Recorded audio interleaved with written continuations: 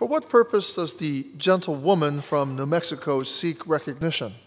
Mr. Speaker, I move that the House suspend the rules and pass the bill S.216. The clerk will report the title of the bill.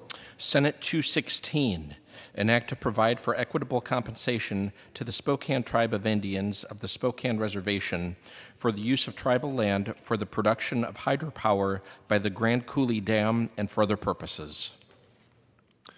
Pursuant to the rule, the gentlewoman from New Mexico, Ms. Haaland, and the gentleman from Arkansas, Mr. Westerman, each will control 20 minutes.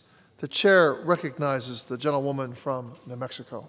Thank you, Mr. Speaker. I ask unanimous consent that all members may have 5 legislative days in which to revise and extend their remarks and include extraneous material on the measure under consideration.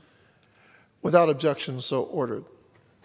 Mr. Speaker, I yield myself such time as I may consume. The gentlewoman is recognized. S.216, the Spokane Tribe of Indians of the Spokane Reservation Equitable Compensation Act, will finally compensate the Spokane Tribe of Indians for the flooding of their tribal lands that occurred with the construction of the Grand Coulee Dam more than 75 years ago. Located in Washington State, the Grand Coulee Dam was built in the 1930s and 40s. The reservoir it created flooded approximately 2,500 acres of the Spokane Indian Reservation. These lands held great economic, cultural, and spiritual significance for the Spokane tribal people and included the tribe's historic salmon fishing sites. Around the time of the dam's completion, the Indian Claims Commission Act of 1946 was enacted, which gave tribal nations 5 years to file all relevant land claims against the federal government. Although the Spokane Tribe filed a claim before this deadline, which was settled in 1967 for around $4,700, lands related to the dam were not included. The end result is that more than 75 years later, the Spokane Tribe has still not received just compensation for the seizure and destruction of their lands. This has severely impacted the ability of the tribal government to provide for their people. This is also an issue of fairness and equity.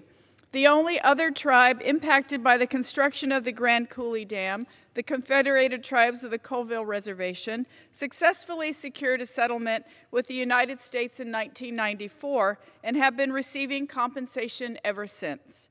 S.216 will require the Bonneville Power Administration to make annual payments to the tribe starting in 2022 to match the company's electricity sales, much in the same way the Colville tribes are compensated. The legislation has the support of the surrounding counties and local entities. Additionally, BPA stated at a recent subcommittee hearing on the bill that the annual payments to the tribe, quote, will not result in perceptible rate impacts to its utility customers, unquote. The Grand Coulee Dam and the energy it produces has been a financial boon to the United States and the citizens of the Northwest. It's now time to make whole the Spokane Tribe for their sacrifice.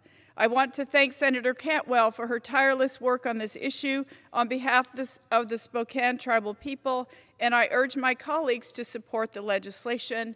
And, Mr. Speaker, I reserve the balance of my time. The gentlewoman from New Mexico reserves. The gentleman from Arkansas is recognized. Mr. Speaker, I yield myself as such time as I may consume. The gentleman is recognized. And during debate on this legislation in committee, a number of our members expressed concerns on the merits of the settlement achieved under S.216. Ultimately, this bill authorizes a settlement to the Spokane Tribe for damages as a result of the construction of the Grand Coulee Dam. As stated in the findings section of the legislation, after construction of the dam, the federal government recognized that the Colville and Spokane tribes should be compensated for their losses. Negotiations commenced and settlements were reached between the federal government and both tribes independently. No further claims were brought forward by the Spokane Tribe, and as a result, the tribe's claims were deemed fully settled. Now, nearly 50 years later, Congress is granting a settlement to the tribe that will entitle them to a share of revenues from hydropower sales by the Boonville Power Administration in perpetuity. The main concern raised over our members was the potential of this bill as precedent to resettle claims between an entity and the federal government that have already been deemed settled. In addition, concerns have been raised that this legislation leaves the door open to off-reservation gambling.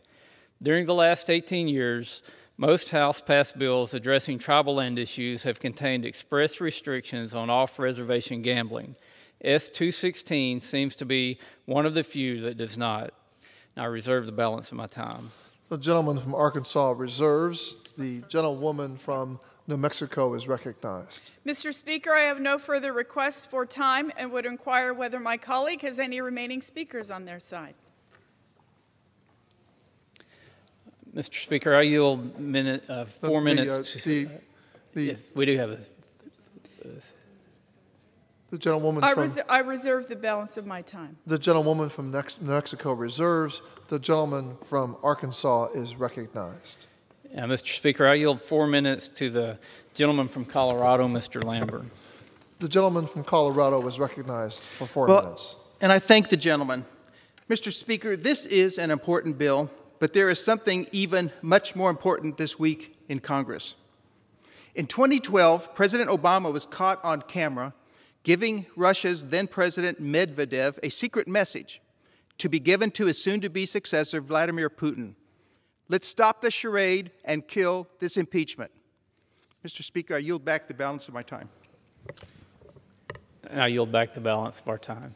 The gentleman from Arkansas yields back the balance of his time. The gentlewoman from New Mexico is recognized. Thank you, Mr. Speaker. I would just like to remind the House that this is an important bill that will bring equity to the Spokane Tribe of Indians, and I urge my colleagues to support the legislation, and I yield back the balance of my time.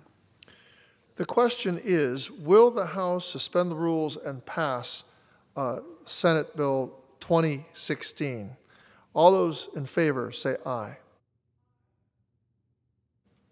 Let me restate that. The question is, will the House suspend the rules and pass Senate 2016? Those in favor say aye. Those opposed say no. In the opinion of the chair, 2/3 being in the affirmative, the rules are suspended, the bill is passed, and without objection, the motion to reconsider is laid on the table.